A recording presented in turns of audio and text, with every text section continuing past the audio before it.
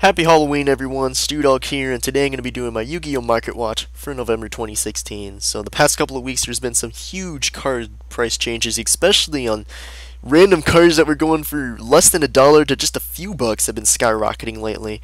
And starting things off, I got to start with the Ultimate Rare Photon Thrashers from Astro Pack 1. Even the rares from Star Pack 2014 and its original printing in Order of Chaos have just been skyrocketing lately. I mean, the Ultimate Rare ones, this was just a forgotten card. I completely forgot this even was an Astro Pack Ultimate Rare just because it came out so long ago and, hasn't been meta since Stratos has been legal. That's the last time I can remember, but Photon Thrasher, a $70 Ultimate Rare out of Astro Pack 1. Yeah, it was 60 a couple days ago and I was shocked, and now it's 70.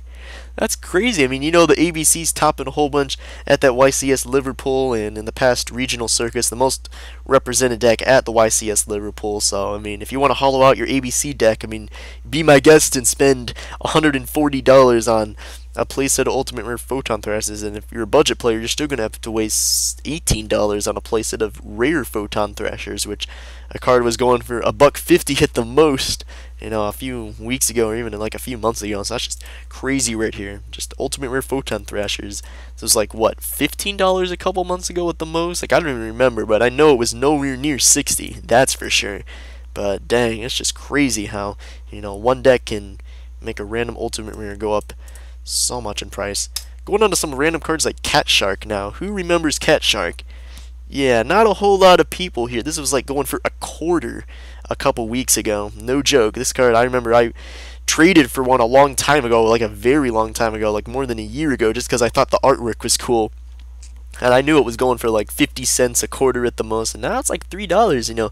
Rank 2s have been going up lately because of that totally awesome hype, that Treat Toad hype. This card is really good for Treat Toad because, I mean, the effect helps out, water materials, which is what all the frogs are, the level 2 frogs like Swap Frog and Dupe Frog, Rodent Toad, and those are level 2 waters. So, I mean, Cat Shark gonna be pretty nice, and I could easily see this card go up even more from $3 to $5. So, I mean, if any of you guys have some Cat Sharks laying around, congratulations, you just made a decent chunk of money. I mean, this is just a card that has hilarious artwork that just everyone forgot about and has never seen any competitive play whatsoever. But here we go, Cat Shark for the win. Congratulations, guys. Going on to Terraforming, so the super rare Terraformings, I know they were always a decent chunk of money. Another random card that came out of the first Astro Pack, I know it was like $5 to $7 a few months ago, and now it's $25, $22 for just one super rare Terraforming. So that's just pretty crazy, and all the other printings of Terraforming are still, $2, $1.50, like the cheapest here on TCG players. So, I mean, you're still going to have to waste quite a bit of money just for a playset of common Terraformings. But, I mean, again, if you want to hollow out your ABC deck, of course, ABCs or Field Spell is just busted. You're going to have to, spend $75 to $60 on a playset of hollow Terraformings. I believe this is the only hollow printing of this card in the Astro Pack 1. Yeah, the only one showing on TCG Player is the Astro Pack Super Rare, so yeah, kind of unfortunate for all those guys that want to hollow out their ABC decks. You're going to have to waste a whole bunch of money on those Ultimate Rare Photon Thrashers and Terraformings. And speaking of other stuff you want to get for ABCs, hey, how about Brigente Tsukiyomi, a card that was $1.50 at the most a couple months ago. Like, seriously, I had like 3 of these laying around. They weren't even in my trade binder. They were just in my bad hollow stash because no one ever wanted these. No one ever was interested in these. I mean, this card was good in Satellar Knights, was never even used in Boojins, and ever since Satellar Knights fell off the radar, like, no one has been using this card lately. But with the hype of ABCs, this card is skyrocketed. $25 for a mega pack promo. Just to think, if this card never would have got printed in the 2014 Megatins, this card could easily be like $30 from Legacy of the Valiant. So that's just some crazy stuff right here. I mean, they only need like, what, 2? They don't need 3. They need like 1 or 2. You can get away with 1, but sometimes it could be nice to have the second Brigente Tsukiyomi for those random situations. But dear lord, this card is just skyrocketed lately. Just flat out skyrocketed. It was like $1.50 to $3 at the most a couple months ago that no one wanted and no one ever wanted to trade. It was so hard to move. But for all the guys who had a decent chunk of these, you could just easily, if you had 4 of these laying around, you just made $100 right there. So that's just crazy stuff. Going on to the Majesty's Pegasus. So Magispector's doing well at that YCS a couple weeks ago. They didn't do as well at the YCS Liverpool, but they're still a decent deck, especially with the new card right here called Ties of the Breathin. I have no idea if I'm pronouncing that correctly, but yeah, Magispector Pegasus card that did not get reprinted in those Megatins, 2016 Megatins, so that's kind of unfortunate.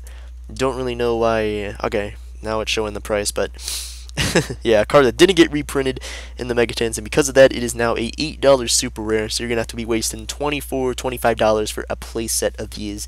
And of course, you have to play 3 to play the Magispectors, so I mean, there you go. $10 at the, or $8 at the cheapest, and around that $10 range right here. So there's the Magispector Field Spell, other stuff like Ghost Reaper and Winter Cherries, which was going for, you know, $10 to $15 after it lost its hype a few months ago. But now it's creeping back up to that $40 to even $50 range here. Crazy. I mean, it's really good against ABCs, get rid of all their busters, and I mean, that's like their #1 card. You can get rid of all the busters, and congratulations. And it's still good against PK Fire to get rid of the Dantes too, so I mean, yeah, why wouldn't you want it? Other stuff like Solemn Strike, despite it getting reprinted in the 2016 Megatins, it's still a $30 card. Yeah, $30 to $35, so that's just crazy here, man. I know when Solemn Strike first got reprinted, the pre-orders were even like $20. This card even went down to, I would think, 17 was the lowest I saw it at, but now it's creeping up to $30. So I mean, hopefully you guys picked up your Solemn Strikes when they first got the reprint in the Mega Packs, because I thought for sure this card was just gonna stay at $20 at the most. But dang, even the reprinted versions are just way too much for me. I'm just saying. Going on to Transmodify, another random card that some ABC decks have been playing. Not a whole lot that I've been seeing, but I mean, it still was good, and you know, was not a whole lot when it first got reprinted, but has still always been $10 over the past couple of months just because of the ABC deck hypes. I mean, that's pretty nice. Minerva, of course, the Minerva Lightsworn deck has been topping YCSs recently for people who actually have Minervas. Now, if you don't have Minerva, then you can't really play this deck to its full potential. I mean, cards like Fairy Tale Snow make this deck a lot better as well, and it's still $1,000 for the super rare YCS Championship card. Now, the ultra rare, there's none in stock. The last time I checked on eBay, it was, I think, $2,000, but I mean, for the super rare, it's still going to be $1,000, so that's, yeah, a lot of money for Yu-Gi-Oh cards. Utopia the Lightning has not skipped a beat, as well as it is still so much money. $25 for the ultra rare, and even for the special edition European exclusive, it's still way too much money. Like, dear lord, who would pay $15 for a special edition promo? Not me. But then again, I mean, this card's really good, it's generic, you have to pay it, and you have to play it, and I mean, I guess you have to pay the price of either $25 or $15, $16. So, I mean, I guess you're gonna have to waste, you know, $16 for a frickin' special edition promo. So sad that they had to make this European exclusive. Like, really, Konami? But what you gonna do? Ties of the Breathin, of course. Legendary Decks 2, a really busted card to Magispectors. Very busted. A promo, not really that hard to get, but still quite a bit of money, $8 to $10. So kind of unfortunate there. And the last card I want to talk about is the Barrier Statue of the Torrent, a random common out of Cyber Dark Impact.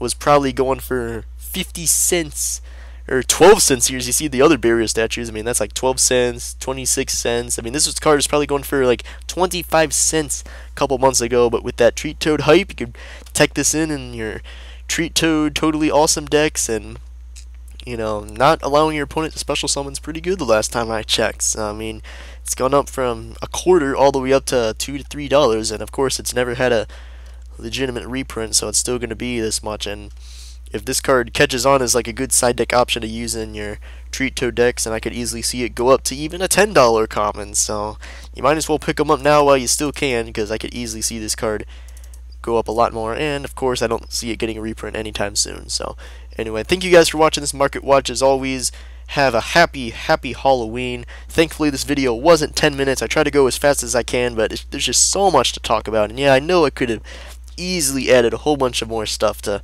talk about, but it's okay, because next week we're going to have the Invasion Vengeance Market Watch as well, so look forward to that next week. And until next time, this has been stewdog, and I'm signing out.